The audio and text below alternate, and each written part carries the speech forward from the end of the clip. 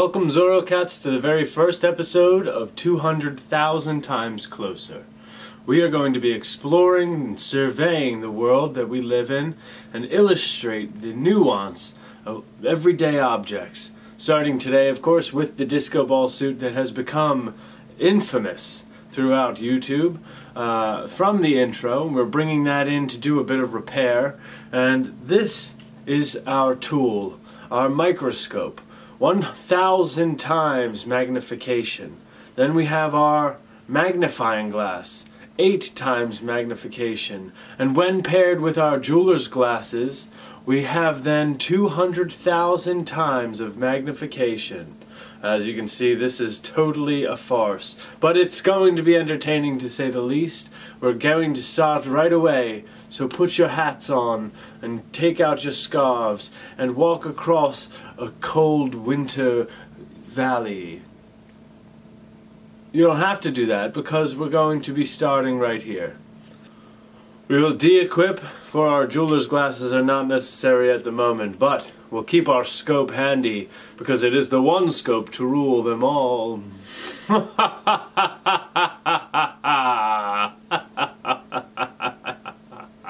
The now famous Discoball suit is in need of new sleeves altogether. I'm going to be going in with the microscope here, and we're going to figure out how to separate the threads without damaging the Discoball suit. So, we have our microscope on the fabric here. I do apologize if you feel at any time that you're getting dizzy. Please turn the video off and investigate. My hand is behind the fabric, as you can see.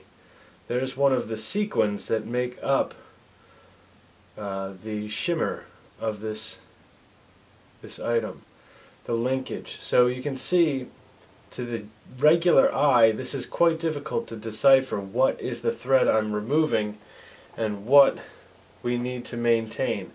Very delicate stuff. Without further ado, I'm going to go into the affected area. I do want to start under the arm in case we cause any damage whatsoever. Okay, so you see, this is where it becomes a bit of a confusion. You have layers here of the fabric intertwined. There's one of the sequins here. I'm just looking for the thread by itself, which seems out of place. Right in the space here. This is one of the threads I'll be removing. I just want to get up and close with it. See how thin it is? I want to get up nice and close. That is a human hair. Danielle, damn it! That is a Danielle hair. That is not a thread. Okay. So, back to the affected area. We're bringing it out, and there's a sequin and some of the fibers. Now, if we come down this way, this is towards the outside edge of the fabric. This is something else here, isn't it? But we can see, in essence, what we're going to be removing. I'm going to look for a concentrated area of the thread, and that seems to be right here.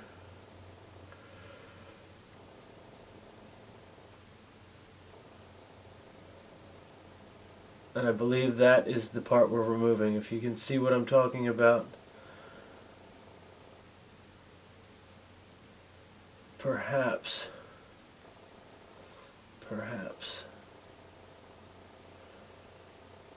So these are all the same here. You see that same linkage, but right here, this is the difference.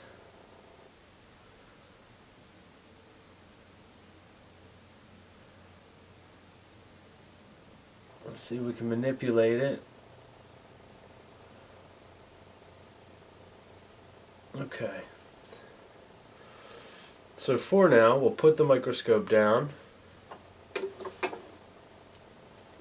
Alright, now I'm getting my tool and I'm bringing my microscope right into the area Alright, but more importantly, I'm getting my tool in sight. The seam ripper. Alright, maybe we'll do that first here. There's the head of the tool. I want to get it in a way where I can manipulate it as needed. So this is the area we're focusing on. There's the tool you see here. And I'm just looking for the thread that we will be removing. None of those. We're off base. Bringing that in.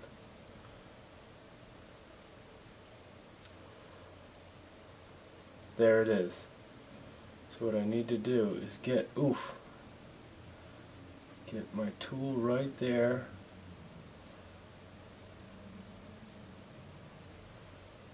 And bring out that thread.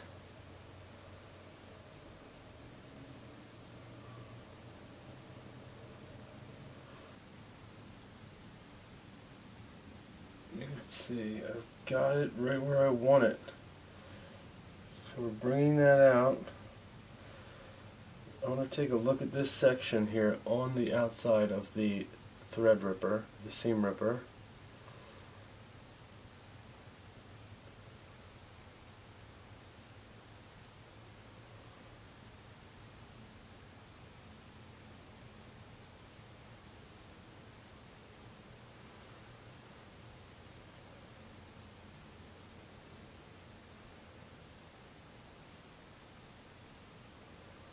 I've got much more than I want. If I can get just to the right here, just to the right of that,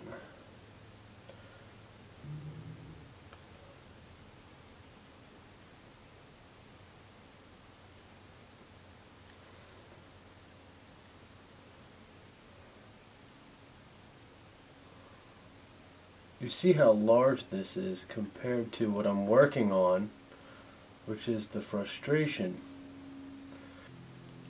Now that we've located it,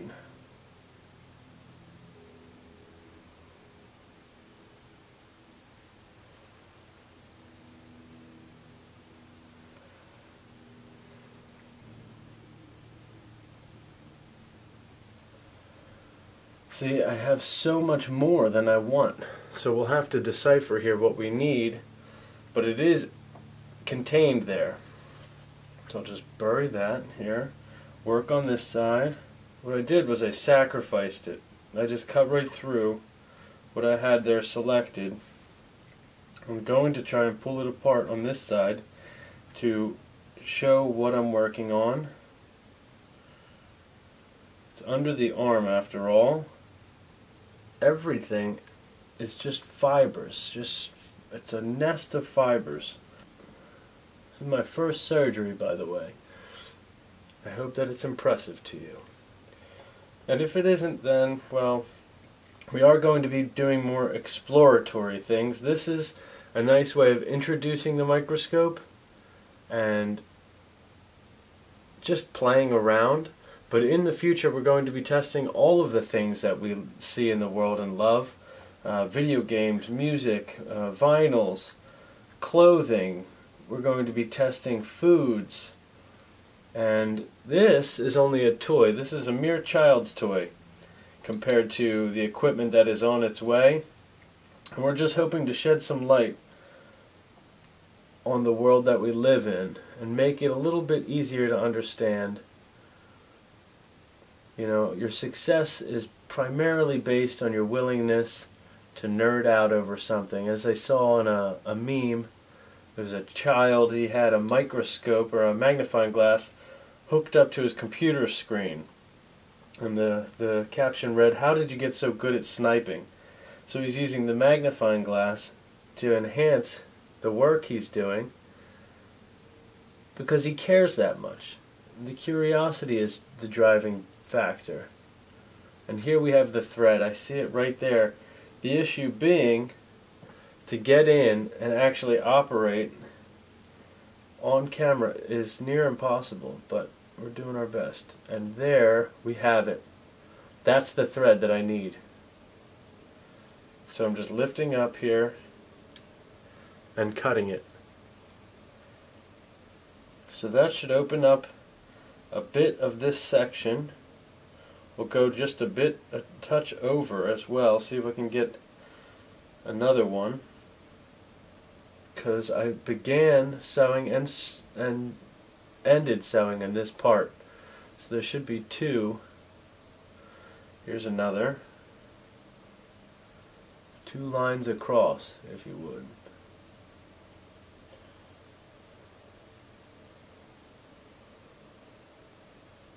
And bringing it up because it's getting out of focus. There we have it. So this is the thread. And we've opened up a space here. So now we're starting the process of removing the sleeve, and I have the second sleeve already prepared, at which time I will sew on the second sleeve, and when you see me in the intro, because my sleeves were up here, they shall now be the proper length. I didn't want to damage this because it did take a great amount of time to complete, and also it's iconic now. For us here at Zorrocats, we're going to continue this common thread of having us shine in the bright lights of life and hope, and keep everybody guessing. Alright, and then we have the glasses, which are 25 times.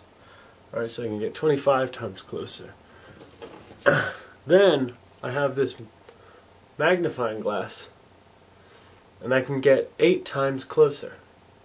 So 1,000 times 25 times 8, which I know isn't how this really works effectively.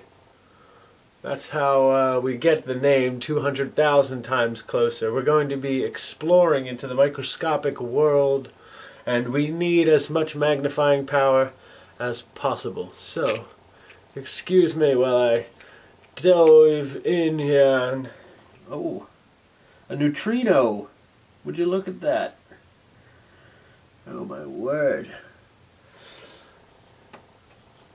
So we're going to get in here. Just while I have it available, I want to see one of these vinyl records. What we have is here the Beatles, 1967 to 1970. Here Comes the Sun is the leading track. Alright, so we'll take a look at the vinyl. Oh yes. So Here Comes the Sun. You can see it. I can almost hear it. I don't know about you, I can almost hear the music. I am here come do. I can't really sing it. I feel like that would be infringement. But we're gonna take a look. Going in as close as we can. 200,000 times closer on Here Comes the Sun.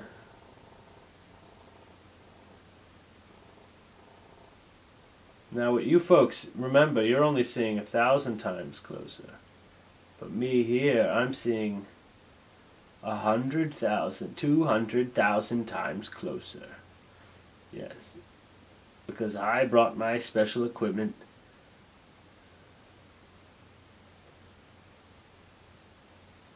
Interesting.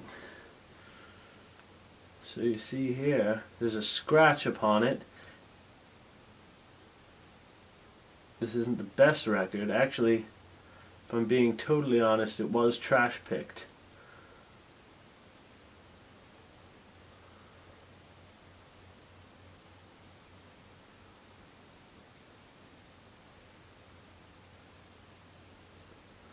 Now, if you think this is interesting, I have news for you. We also have here coming another microscope. Now that microscope goes 2,000 times the human eye optically, and we shall be using that even to go further for a super segment I call 400,000 times closer. So keep your ears to the ground for that. But here we have Here Comes the Sun by the Beatles. And so just to give you an idea, I have a laser pointer here.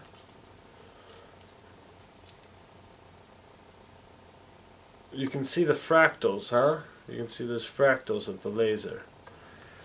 We're going to be turning off the light on the microscope, and we're using the laser now to shine light and get an idea of what we're really working with.